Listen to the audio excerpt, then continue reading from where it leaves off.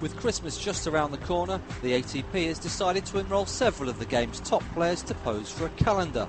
World number 8 Tommy Robredo was the first to swap his tennis gear for a fashion wear, and is happy to do anything that raises the profile of professional tennis. There's a lot of people buying calendars of other sports, or of people nude sometime, or nice ladies, so why we can not do a calendar with tennis players? No, I think it will be great. Robredo is one of several players who could still qualify for the end-of-season Masters Cup in Shanghai next month. Whether the Spaniard makes the final cut or not, his image will definitely make the ATP calendar, something which he's more than happy with.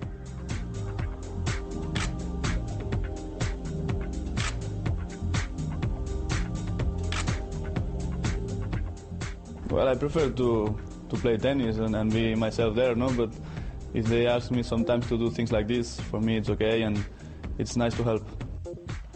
The game's best players have often been described as model professionals. Now they've got a chance to show they can be professional models too.